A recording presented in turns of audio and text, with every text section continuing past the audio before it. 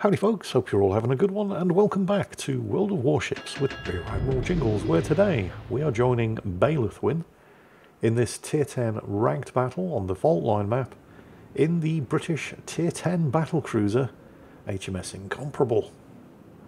Now, on paper, Bailithwin's team do have a bit of an advantage over the enemy team because they have 2 radar cruisers and the enemy team only have 1.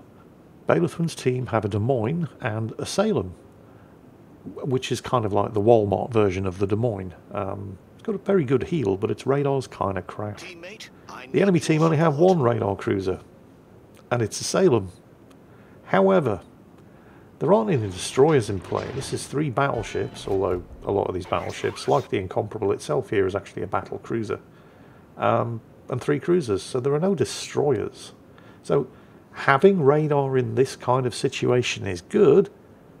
It's better to have it than not have it. But with no destroyers to flush out of smoke screens or detecting cap circles, the presence of 2 radar on Bailithwin's team isn't exactly going to be a game changer. I mean, the enemy team do have a Napoli. I'm pretty sure the Napoli gets a high-speed smoke, so possibly the radar could be useful there. But with most of, well, all of the teams consisting of large, heavy cruisers and battleships, radar is definitely not going to be a game changer, not in this battle. Oh, I've just noticed. So there was a recent update for World of Warships, and Wargaming have messed around with the settings again, haven't they? I don't have thick health bars or ships' names or anything like that on by default. I mean, you can fix that just by holding down the Alt key, but it's kind of annoying. Speaking of kind of annoying, HMS Incomparable. Is that how you say it? I mean, honestly, I don't know. It's my language, I should know, but it's not exactly a word that's in common use. I've just been going through life calling it HMS Incomparable. It could be HMS Incomparable. I don't know. There we go. I'm actually holding down the Alt key for the rest of this battle so you can see what ships are getting shot at.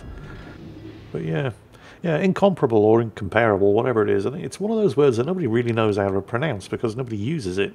And it's not until, well, somebody puts a ship by that name into a game that people are forced to say the word out loud when they'd probably really rather not have to. Now, if you're not a native English speaker, that's fine. You've got a perfectly good excuse. But I am a native English speaker. I just call it Incomparable. I think many, many years ago, I used to call it Incomparable. I mean, long before it was put into World of Warships. And I can't even remember the circumstances of the conversation, but again, many years ago, I heard somebody calling it Incomparable. And I thought, oh, that was a narrow escape. I'm really glad I didn't say Incomparable. Or I'd have looked like a right idiot. And it's been incomparable for me ever since. And I suspect that's probably the situation that most people have when they look at the name of this ship and they just think, oh, I hope I don't have to say that. I wouldn't want to say it wrong and look like an idiot, so they just wait for somebody else to say it, to take the risk. And then that's how it's pronounced from that moment forth. So incomparable, incomparable, honestly, I have absolutely no idea. I realise I am a native English speaker and that's not much help to most of you, but that's just the way it is. Anyway, so the ship itself, very definitely a battle cruiser, but with 20-inch guns. I mean, the hopelessly unrealistic design was never going to get built. And you know what happens when there's a ship that was never realistically ever going to get built? That means Wargaming get to make shit up. And oh boy, they've made plenty of shit up where this ship's concerned. Starting with those 508mm guns. There is absolutely no way British shipbuilding industry was ever going to be able to make 508mm guns. These are 20-inch gun barrels. We struggle to make 16 and 18-inch. There is no way we're going to make 20-inch. But hey, as long as we're making shit up, there it is. Also, because it's a battle cruiser, despite the comically large size of this thing, I mean, if built according to specification, it would have been the biggest ship in the Royal Navy, and yet you can get the stealth on this thing down to 10.9 kilometres. And again, because it's a battle cruiser, it's fast. It has a top speed of 33 knots. Although it has a huge turning circle because it's so massively long. But it also comes with some fairly respectable utility as well. It has an engine boost. That's right. A battle cruiser with a speed of 33 knots that also has an engine boost. And it has hydro. And it has torpedoes. I mean, you know, as long as we're just making shit up, Wargaming. Yeah, Wargaming will quite rightly point out that this was the design specification for this ship, but nobody ever realistically thought they were ever going to build it, so they could just put whatever they wanted on the design. And Wargaming has too. So, yeah. Meanwhile, Bailiffwin's team are down quite a bit, actually. The enemy team are 200 points ahead. Bailiffwin's team have lost the Hindenburg quite early on. They've just lost the Des Moines, and the Schlieffen has just run out of cruiser support and is not looking very happy, facing down 3 enemy ships by himself. However, Bailiffwin has spent all this time getting into position to do this. Hello, Yoshino. Here's this 508mm special delivery you ordered. Oof. Frankly, I'm surprised the Yoshino survived. He definitely wasn't expecting that. I mean, he probably should have been, because Bailiffwin just shot down his spotter aircraft, but well, his guns certainly aren't pointed this way, but he does have torpedoes. Then again, the Incomparable has hydro. Still wouldn't have expected the torpedoes to be capable of missing from that range, but they kind of did. And there goes the Yoshino, just in time to introduce the Yamato to the torpedo tubes on the starboard side. Now, he does take a spanking there because it's a Yamato, but with his shitty battlecruiser armour, I suspect several of those 18-inch gun hits were probably over-penetrations. And yes, good to see, he's turning out to get the rear turret firing. I mean, it's only 2 guns per turret, but under those circumstances, 1 gun was all it was ever going to take. And then he turned around to deal with the enemy Schlieffen, but the friendly Schlieffen, who's still hanging on grimly over at Cap Circle Charlie, managed to finish him off from the other side of the map. So that's kind of nice. And now the enemy team are behind, although not by much. Oh, look at this. Oh, such... It's like they're all lining up to give broadside to these 508mm guns. Oh, hello. Schlieffen torpedoes. Ah, you know what? Engine boost's running. He's doing 36 knots. This is fine. The friendly Schlieffen over there by Cap Circle Charlie has finally gone down. Honestly, I'm surprised he lasted as long as he did. The enemy Salem and the Napoli over there. Backed up by the Ohio down to the south, with the big guns, has been doing a really good job over on that side of the map. Over on this side, the exact opposite, largely thanks to Bailiffwin, has been happening. So now they're closing in. It's a 3-on-3. There's only 6 points between the two teams, and the chances for the enemy Napoli and Salem are going to depend on how much support they get from the Ohio down there, who looks like he's trying to duck into cover behind the islands. Oh dear. Oh, that's a shame, isn't it? The Napoli is running his high-speed smoke, and it looks like the Salem, if he knows what's good for him, is also taking advantage of it. But the Incomparable, as well as everything else that it has going for it, is very, very sneaky. 10.6 kilometre surface detection range. And unless I'm very much mistaken, the Salem's radar is only 9.6 kilometres. Oh dear. Oh well, the high-speed smoke doesn't last forever. The Salem sees him. He starts turning in. Honestly, it's not going to do him any good.